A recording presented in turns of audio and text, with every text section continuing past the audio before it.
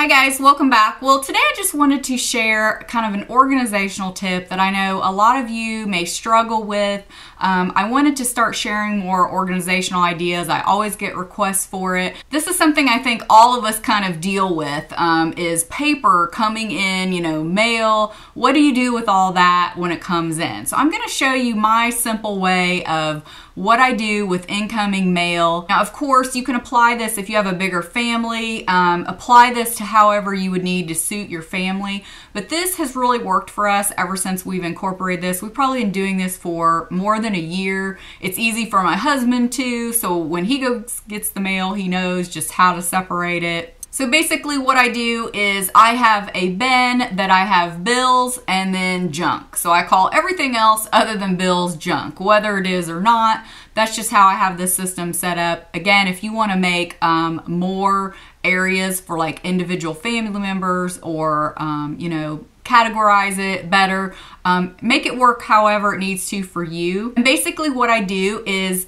all incoming mail goes in one of those two slots, magazines, you name it, and then once a week I go through it. So the bills, open the bills, pay those. I pay bills once a week, whether it's scheduling them or whatever, but that way I'm getting rid of the actual paper. And then everything else, I open it like, credit card, people trying to give you credit cards and all that. I'll open it, shred it right then. And I do this once a week so that it is not overflowing. And then the magazines, or say something I might want to look at later, I'll put them right back in that box. But again, I know I'm going to look at it a week later. So maybe when it's time to read the magazine, or I'm going to put it in there until I have some free time or going on a trip or whatever, I just keep it in there. So I'm going to show you what ours looks like, and then we'll talk back again at the end. Okay, so we're kind of in the little area when we come in. This is the garage door.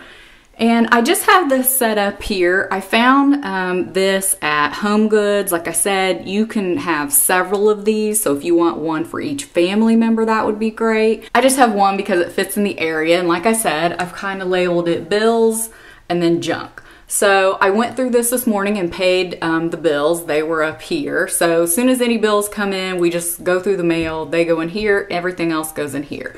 So you can see I have a couple of magazines that I need to go through, or any other coupon or something I might want to use. So this just is always a reminder that it goes back in here. This way it just really helps with clutter. Okay, everything goes in there, and as long as you're cleaning it out once a week, to me it has just really helped with the paper clutter.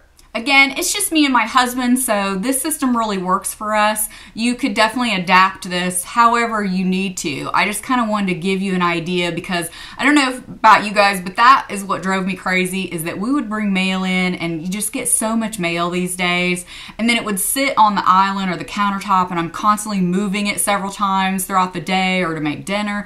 This way we can just put it up there, not worry about it until the end of the week. Of course, if it's something that needs to be opened right away, you're already looking at it when you're sorting it to go into each bin, but you know what I mean. This just keeps it out of the way. So I hope you found this helpful. Definitely give me your organizational video ideas that you'd like to see me do. Leave them in the comments below. Thank you so much for watching, and we'll see you next time. Bye.